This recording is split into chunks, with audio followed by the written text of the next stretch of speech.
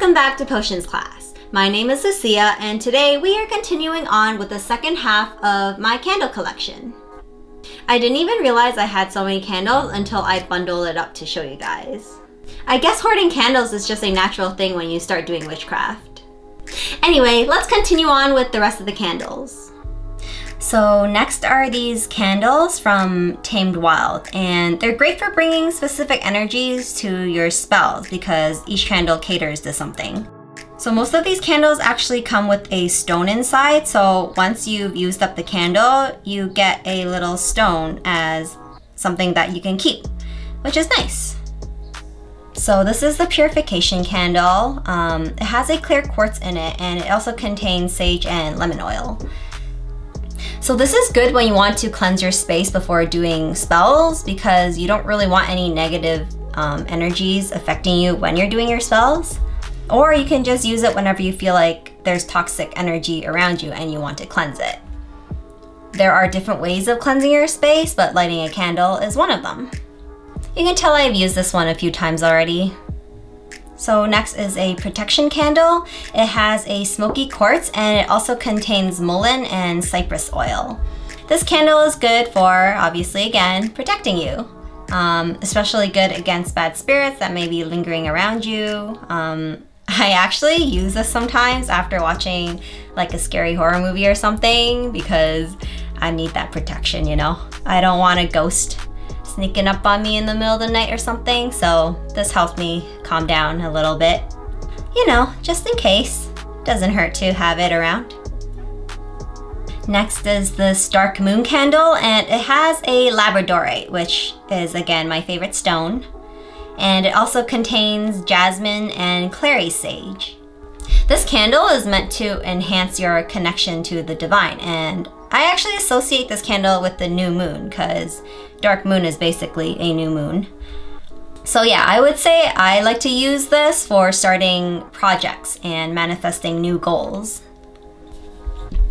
Next is this full moon candle, and it has a selenite and it also contains red clover and sandalwood oil. This is a great option for supercharging your spells, or if you just can't wait until the actual full moon rises, you can use this as a substitute. You're basically just bringing your own full moon. So same thing with the dark moon. Let's say you're trying to manifest something and the best time to do manifestation is generally the new moon, but maybe it's actually the first quarter right now, so you can actually just use this candle as a substitute. This candle is called the Feminine, and it has a moonstone and also contains rose and geranium oil. This candle is great if you want to enhance any spells related to feminine energy, grace, beauty, you know, those things. It also helps you connect with the lunar cycle. Feminine energy can also relate to being motherly, caring, nurturing, or maybe if you just feel like you're kind of rough around the edges, then maybe this can help. And lastly, I have this Hecate candle. She is the goddess of crossroads and witchcraft, and she is my chosen deity. It's hard not to choose her since she is the goddess of magic, but there are so many gods and goddesses to work with, and you don't even have to work with a deity if you don't want to. But I chose her because I resonate the most with her, and I don't know, maybe she chose me instead. That's magic. So me choosing a deity doesn't necessarily mean it's like a religious thing or anything, but she is the deity that I reach out to when I need guidance, and I reach out to the universe as well because I've always felt like the universe gives you everything that you need. Things might not come up exactly during the time that you want it, but I feel like whatever lessons you have to learn, whatever experiences that you get, it's all for a reason. And it's all part of self-growth. But that's just how I feel about it. I don't expect other people to feel the same way. Next, I have these candles from Raven and Rogue.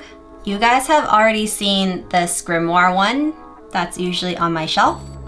So a grimoire is basically a textbook of magic, and so I guess this book is supposed to smell like magical leather. Thank goodness it doesn't smell like leather because I think that would give me a headache.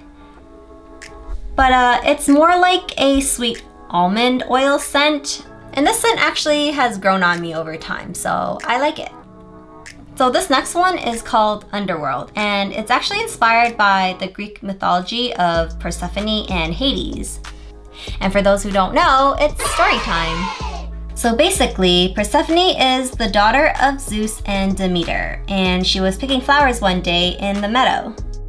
Hades, the king of the underworld, saw her and instantly fell in love. Zeus agreed to bestow his daughter to Hades without telling Demeter. And so Hades burst out of the ground in a chariot and dragged her away into the underworld. Demeter looked everywhere for her missing daughter, and with the help of some other gods and goddesses, she found Persephone and demanded that she be returned to Earth. Hades agreed, but he had a trick up his sleeve. Before Persephone left, he convinced her to eat some pomegranate seeds. Turns out, if you eat food from the underworld, you have to stay there forever. After a series of events, they managed to work out a deal. Persephone would journey to the underworld and back to Earth every year. Thus, the seasons were created. You know she is back on Earth when spring arrives. And when she leaves for the underworld, winter follows. The end. If you want a more detailed version of the story, then you can Google it. It's actually very interesting. And lastly, I have this black skull candle. I can't really remember where I found it, but I like lighting this on Halloween. Honestly, it feels like the only time I can bust this out without freaking out my family. Actually, at this point, let's be honest, I don't think they care to judge me anymore. But yeah, it looks super duper cool, especially when it's lit. Mwahahaha.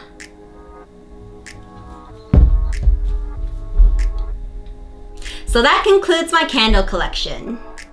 It's really not that much, but I wanted to talk about the candles and their uses in case anyone is actually interested in candle magic. Again, if you guys are interested in any of the things that you've seen today, I do have links down below for you guys to check out. Well, this has been fun. I think next week I'll go over my teas and tea leaf reading. I look forward to seeing you guys there. Until then, stay magical.